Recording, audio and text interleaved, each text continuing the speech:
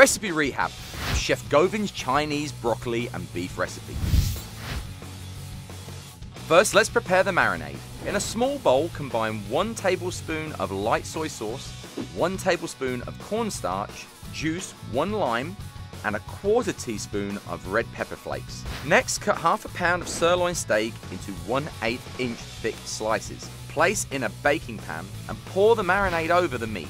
Toss everything together and set aside. Now let's get started on the broccoli. First, bring a pot of salted water to a boil and prepare a bowl filled with water and ice. Cut 1 pound of Chinese broccoli into bite-sized pieces and cook in the boiling water for about 1 minute. Then drain the broccoli and place in the ice water to stop the cooking process. Once the broccoli is completely cool, drain it from the ice water and set aside. Now you're ready to prepare the sauce. In a small bowl, combine 1/4 cup of low sodium chicken broth, 1 teaspoon of cornstarch, 1 teaspoon of light brown sugar, and 1 teaspoon of sesame oil. Mix everything together with a spoon to dissolve the cornstarch and then set aside.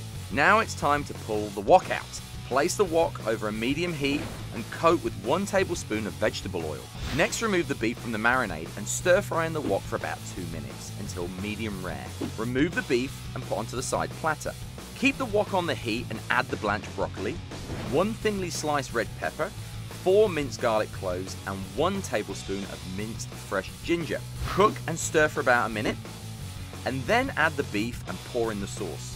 Cook for about a minute, and then you're ready to enjoy some beef with Chinese broccoli.